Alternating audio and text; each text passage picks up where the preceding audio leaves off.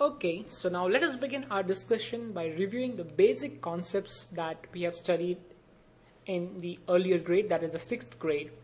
So the very fundamental concept on which algebra relies is the concept of a variable.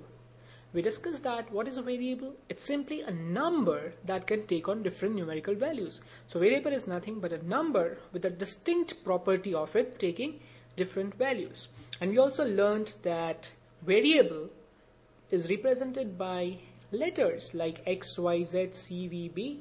It is up to your liking. That is how we represent a variable. The second concept was that of an algebraic expressions.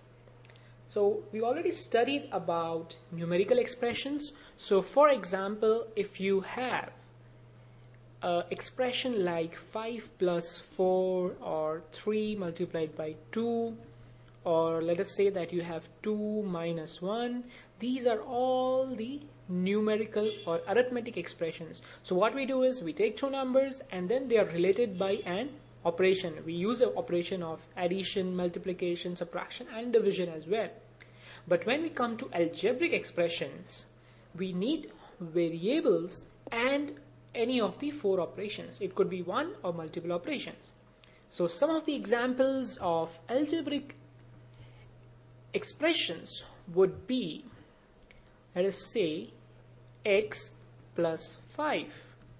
Now this simply says this number x, which is a variable, right? We are adding a fixed number which is 5 to it. Now depending on what is the value of x, this whole sum x plus 5 is going to be changing, right? So this is an algebraic expression which involves addition.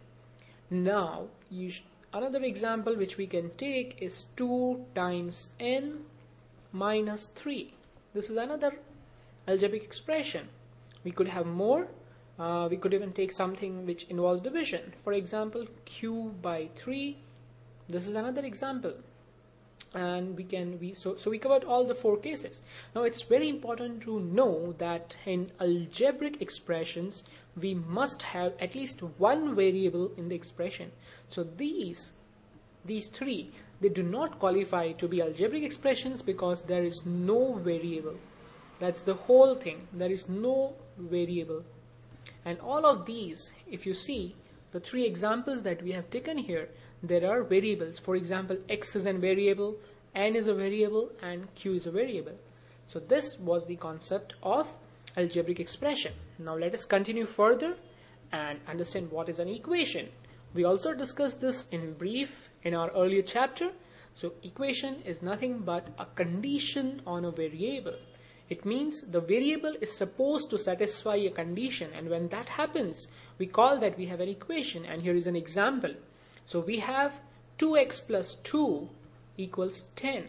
Now what this equation simply says is that the value of x must be such that this expression, this whole expression, which is present on this side, and as you'll know that we can call this as a left hand side and this can be called as the right hand side, right? This expression must evaluate to a value of 10.